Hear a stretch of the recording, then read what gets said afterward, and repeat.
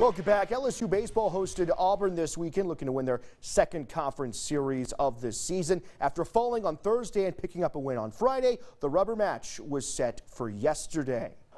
Throwing out the first pitch in Game 3, a Dylan Cruz fan.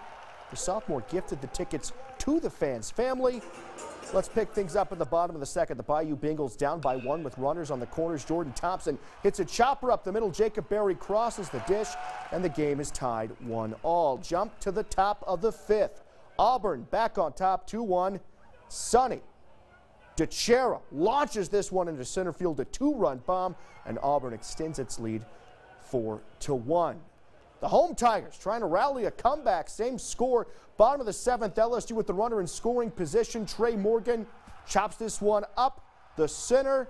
Drives in K. Doughty for another run. LSU shrinks the gap 4-2. Next frame. Auburn going to add to their lead. 2 runs. They now lead 6-3. That's a shot there. Morgan back at the plate. Goes yard.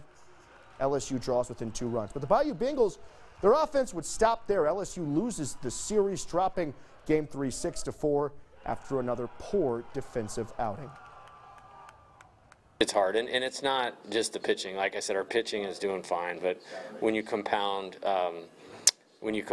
defensive miscues on top of asking guys to do as much as they possibly can, then you're just putting a lot of pressure on.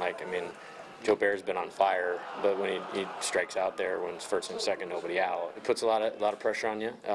But hey, man, welcome to the top of college baseball. Things don't get any easier for LSU as they enter the heart of their SEC schedule. Jared Paul Joseph has more after the Tigers' loss.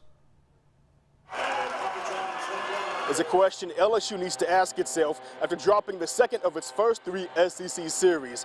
Can the second-best offense in the conference continue to bail out the league's worst fielding defense? Almost as if counterpunching itself on Saturday, every time the Bayou Bengals showed their offensive explosion, the defense reared its ugly head. And the fielding errors are an issue head coach Jay Johnson can no longer allow. It's hard, and it's not just the pitching. Like I said, our pitching is doing fine, but when you compound defensive miscues on top of asking guys to do as much as they possibly can, then you're just putting a lot of pressure on.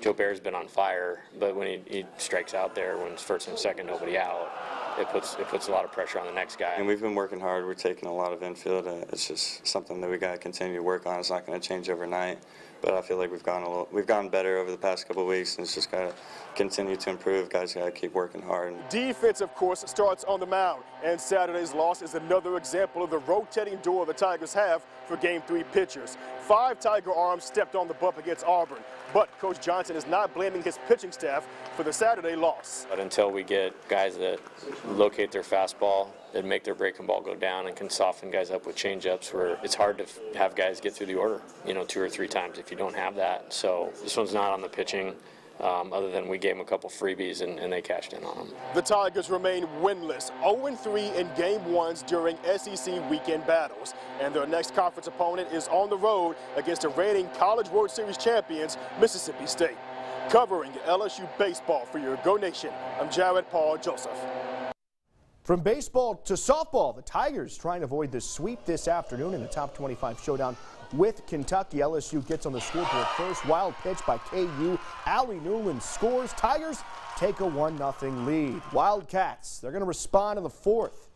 Riley Smith slaps one of the second basemen, sending Tatum Spangler home. We're tied 1-all. Tigers double their lead in the 6th.